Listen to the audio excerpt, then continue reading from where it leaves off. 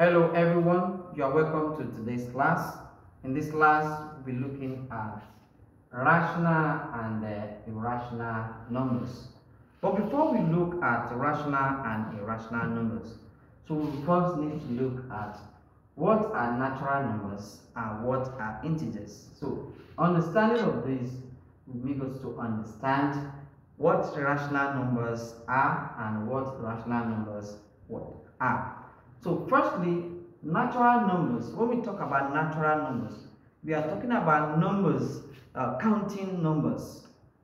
Counting numbers are numbers that we can use to count items. Like when we have 3 markers. So 1, 2, 3.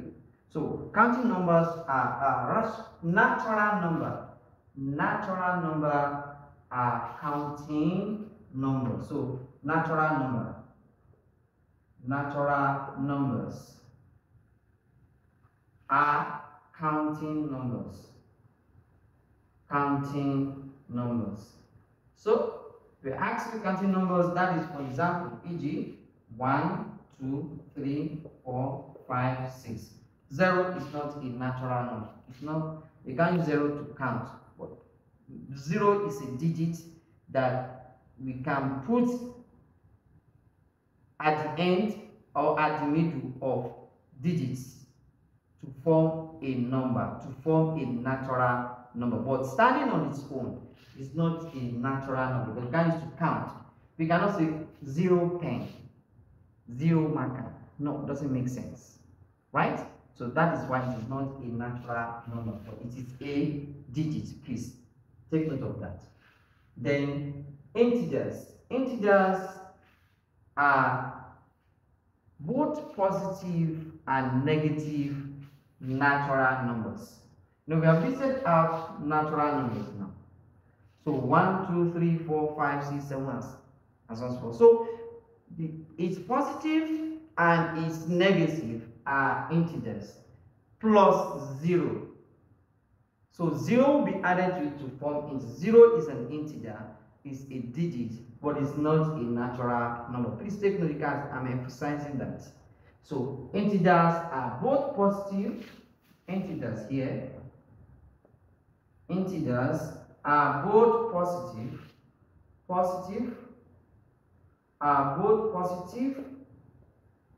and negative natural number. Natural what? Numbers. We know what natural numbers are. And what? And 0.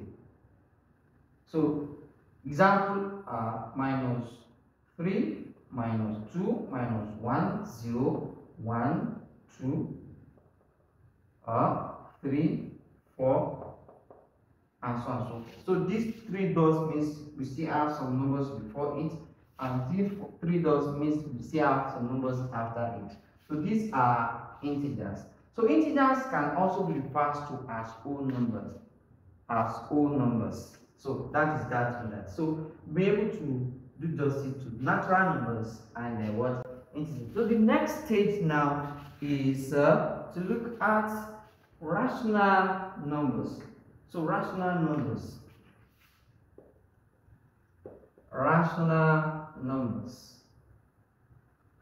So when we talk about rational numbers, we are trying to look at numbers that can be expressed as a ratio of 2 integers.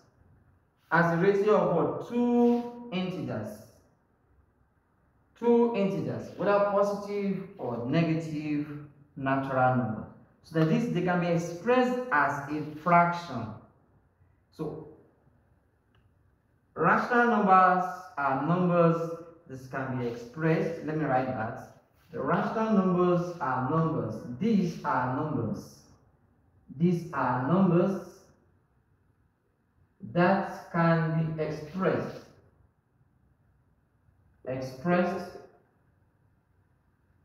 as a ratio of 2 integers. That is, i.e. as a fraction, it can be expressed as a fraction such as a divided by b, where a and b are integers, right?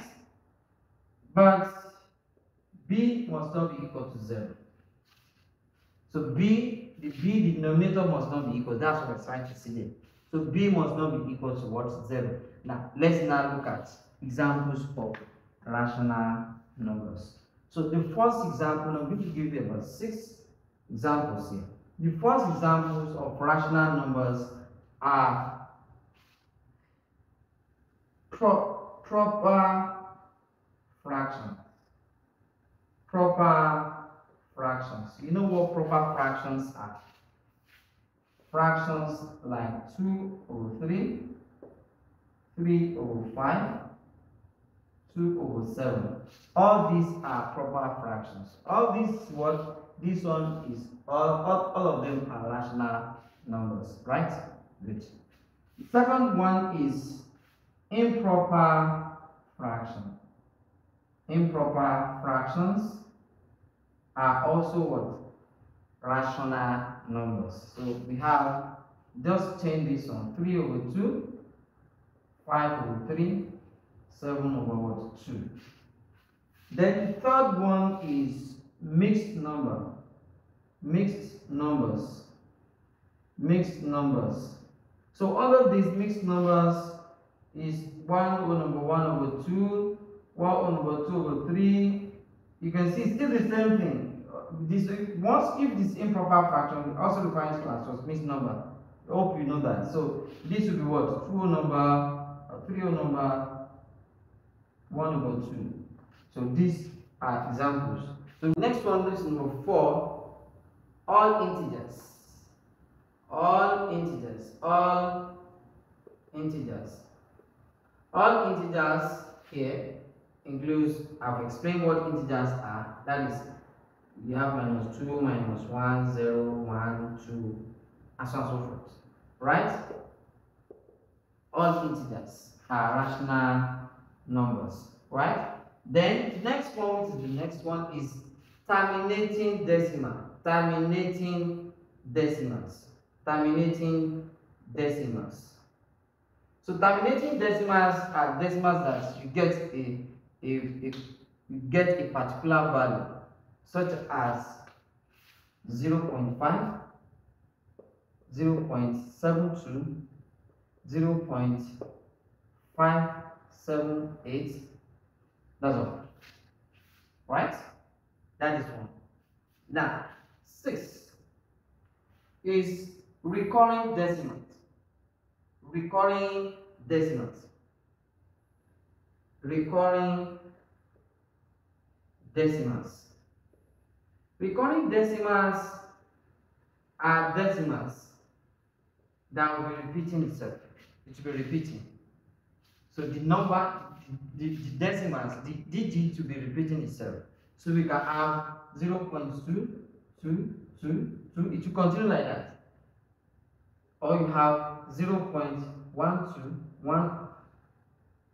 1, 2, 1, 2. You must have come across this.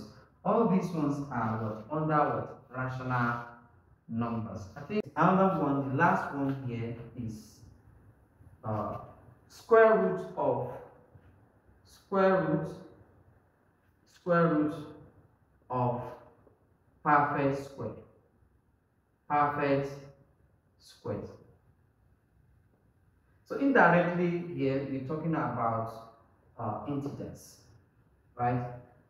Indirectly. So square root of perfect square. Perfect squares are numbers that its square root will give you a whole number. An whole number is an integer. Exactly. So for example, you have square root of 4, square root of 4, e.g. square root of 4, right? Square root of 16, square root of 25. All these one you can have it in question. Square root of 36. All of them are under what? Rational numbers. I hope this is clear. So let me clear the board, then move to irrational numbers. All right, irrational numbers now. So irrational numbers are numbers that can't be expressed as ratio of two integers. Don't forget, under rational numbers are numbers that can be expressed as ratio of two integers. So, but this one we can't express it so as ratio of two integers. So irrational is something as non-rational. So irrational numbers. What? Irrational numbers are numbers that cannot be expressed as a ratio of two integers, right? So if that is the case, it means we can't have it to be a over b, right? So let's now look at examples of irrational numbers. So the first example I'll give here is square root of opposite of this one, square root of prime numbers. Square root of prime numbers. Square root of prime numbers such as, what are prime numbers? Prime numbers are numbers that can be divisible, that can only be divisible by itself and one. That is, prime numbers are numbers that have two factors. Just two factors, right? They are numbers that have just two factors. So in that case, so we have 2 is a prime number. Square root of 2 is an example of irrational number. So this leads to a topic that we refer to as sort. So which is the next topic going to be treated. If you are in SS3, right? If you're in SS3, this is what you're going to treat after talking about rational and irrational numbers. But if you are not in SS3, you are in GS2, GS3, thereabout, you're going to stop at this stage. You not go beyond this. You not go to sort. So this is root 2 is prime number, then root 3, root 5, root 7, root 11, and so on and so forth. All these are irrational numbers because all of them are prime numbers. Right, good. So actually I've explained in details different types of numbers that we have. I talked about natural numbers in details, talked about integers, I talked about prime numbers, I also talked about integers and some other parts. So you can check one of the videos in the channel. You see there, I talked about everything to get better understanding on it. So that's the first part. 2 is pi, which is written as this. Pi is irrational numbers. You know, the value of pi is 22 over 7. So what you'll be asking, what we said that improper, this is improper fraction, right? Good. We said improper fraction is under rational number, and pi is also improper fraction, right? But if you look at this one, if you use calculator to divide it, you are not going to get a decimal that will be terminating decimals, that will also be recurring decimals. So it should be non-terminating. The figure, the digits will continuous. It continues its infinitesimal. That's no end. That is why pi is not a rational number. It is what? Irrational number. So pi is a rational number. So that is that. Then the third one is, I've mentioned it, the opposite of terminating decimal. So it will be what? Non-terminating decimal. Terminating decimals. So non-terminating decimals are the ones that we have 3.41923, and it continues. You want to see a number when you have decimal that continues on your calculator, that number is what? Non-terminating what? Decimals. And the last one is the opposite of recurring. Recurring repeating itself, right? Recurring, it won't be recurring.